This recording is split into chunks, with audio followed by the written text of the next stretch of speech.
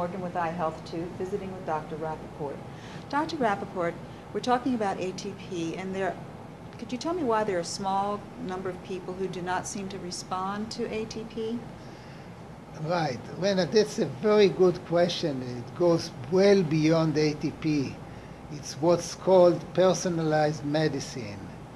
When ATP interacts with the receptor protein, the receptor is on the plasma membrane of a cell facing to the outside. However, if there is a one amino acid change that is the result of a one base change in the gene that encodes for a particular receptor, the interaction with ATP could be either weaker or stronger.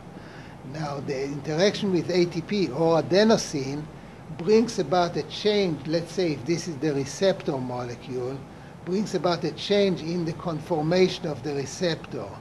This change brings in turn a change inside the cell, which affects the function of the cell. For instance, the synthesis of NO, for instance.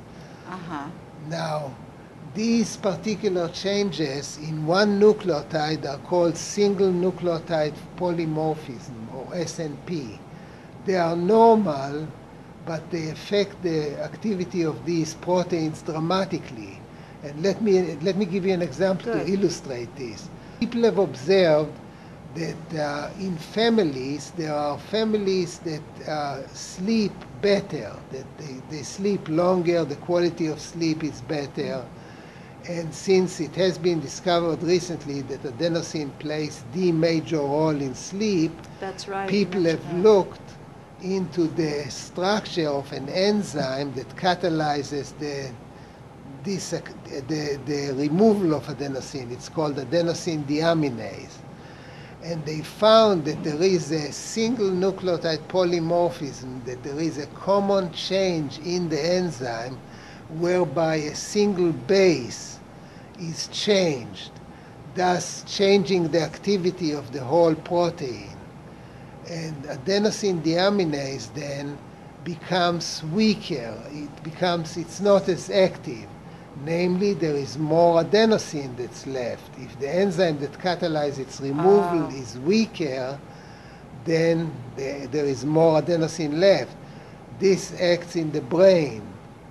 Now, the major study have found recruited people who sleep better, and they found, number one, that it's in families, and number two, that it's related directly to this single nucleotide polymorphism.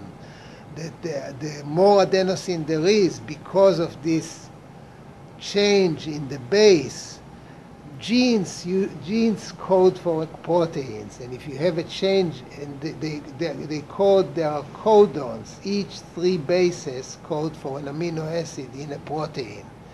Now, if there is a change in a base, that would change an amino acid, and that would affect the interaction with ATP or adenosine. And that would bring about a change in the function or in the activity of these compounds. So that would explain why a small number of people would not be affected? That is correct. That is correct.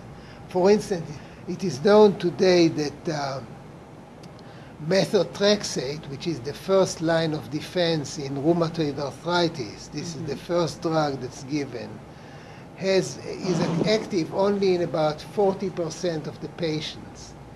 And it has been discovered, again, along the same lines, that the reason that is not active in the other 60% is because of single nucleotide polymorphism.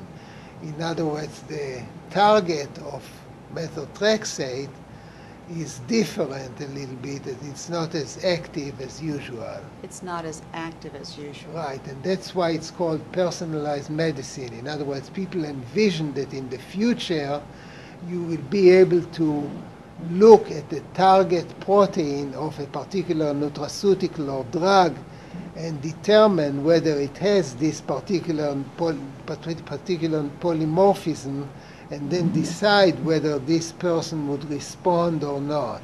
Oh, very good, very good. Well, thank you, Dr. Rappaport. We'll meet again.